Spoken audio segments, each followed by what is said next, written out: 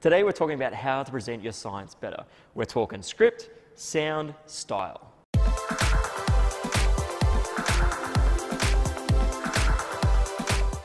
Hey, how's it going? It's Ken Dutton Register here, and today we're talking about how to present your science better with script, sound, and style.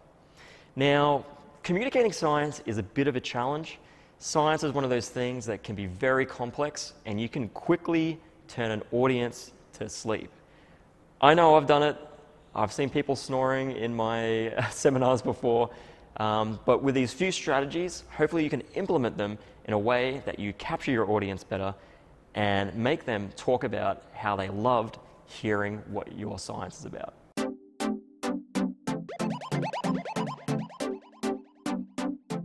So why become a better science presenter? Well, I think there's a lot of benefits to it.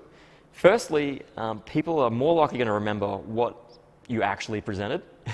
They're going to look at what research that you're doing and what you're doing in the future. You're going to get more invites to give more talks, and this is really important. I think particularly on your academic track record, if you're being invited to give talks, that looks really good.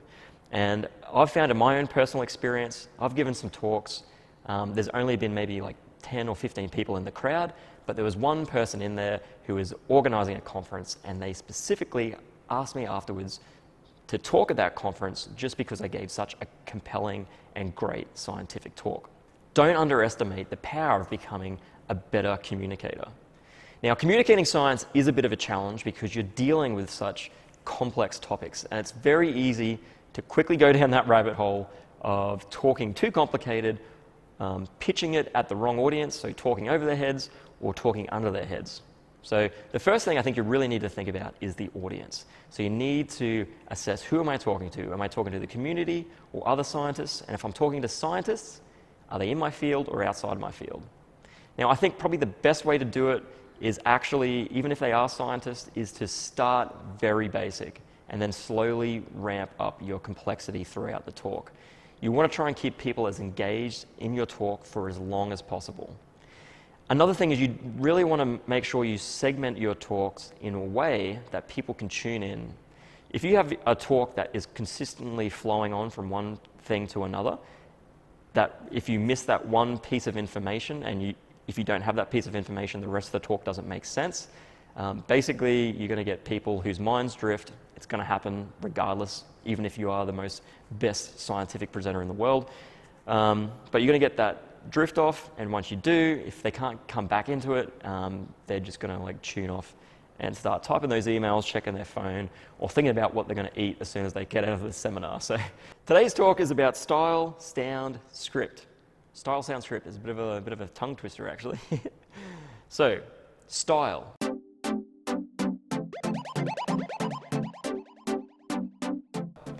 The first tip is to film yourself. Now, this sounds pretty horrible.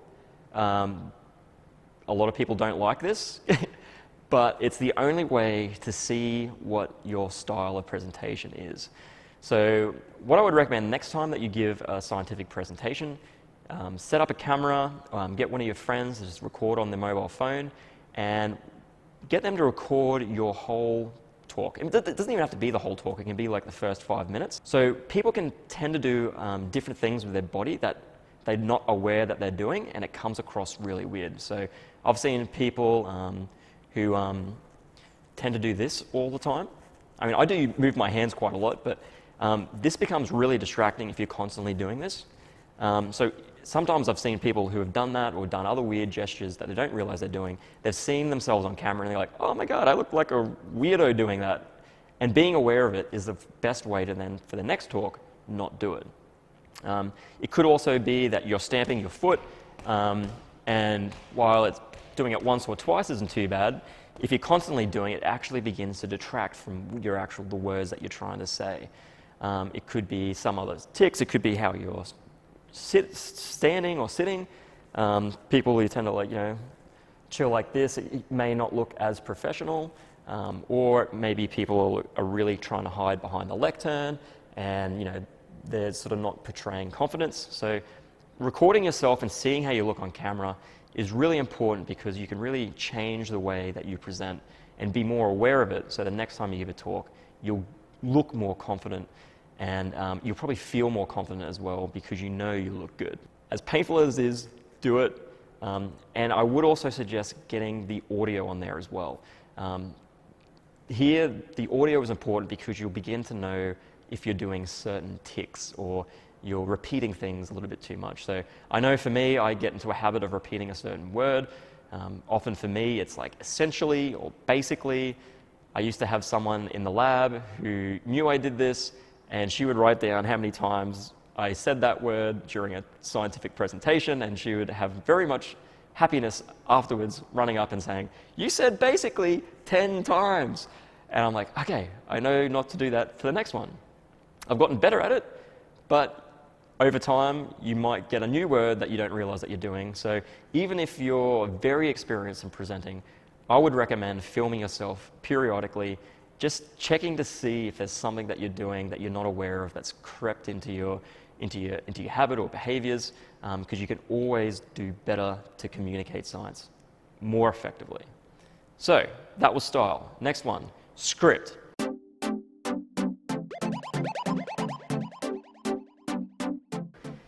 It's really easy to confuse people with jargon and really complicated science words, even if they're within their field. So I know I've been to talks with people in my field, and I've still been confused with all the G names and acronyms. Everyone uses a different type of acronym, and it can get quickly overwhelming. So my advice here is to check out this new platform, a new business called Verbalized Science. Now these guys are based out in Adelaide. They're doing really great stuff, and they have this really great platform to help you improve your script.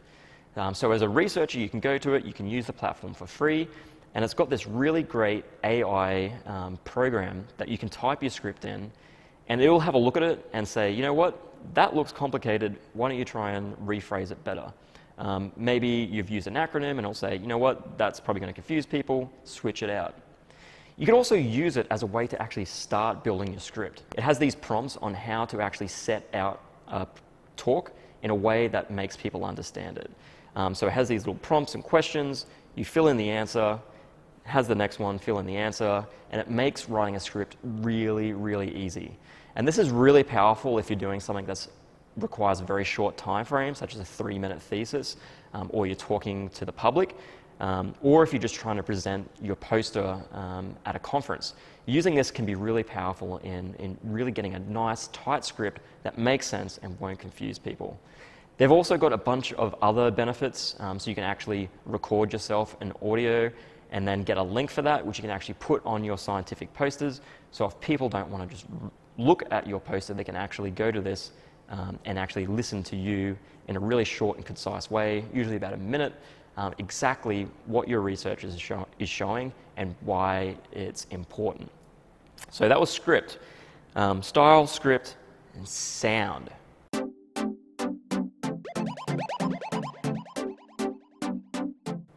So the sound of your voice is really important. So you've probably gone to a talk before, and they could be the most amazing scientists and do the most amazing research, but they have the most monotone voice that it just puts you to sleep. Sometimes science can be done really effectively and you'll stay in touch, but most of the time, 9 out of 10 times, you're just going to fall asleep with someone's voice who's just very flat.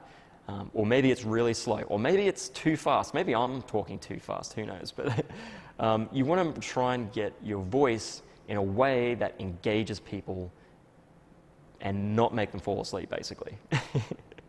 So one app that I found that's really useful is called Orai, or Orai.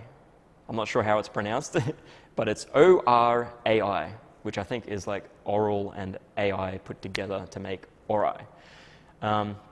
This is an app you can download, and basically look, I'm saying basically already.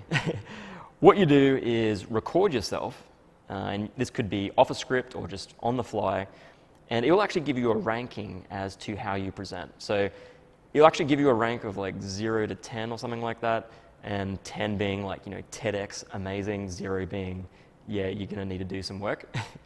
And it actually gives you hints on how you can actually improve the sound of your voice. whether that's increasing your pitch, decreasing your speed, increasing your speed, putting in deliberate pauses. All of these different things can really make you sound really engaging and make people sucked in to want to hear what your science is about. So definitely check out those things. So record yourself, check out Verbalize Science, download ORAI, and hopefully between those three things, you'll be an amazing presenter in no time. Maybe not. I actually recommend working on one thing at a time. So the next scientific presentation, pick one aspect that you want to improve, have that in your forehead, make sure you look at that before you go on stage and try and be aware of it as you go through that scientific presentation. Nail it, next talk, focus on something else. And this is something that I do regularly. So hopefully that makes you more confident in presenting your science and gives you some tips to become a better science communicator.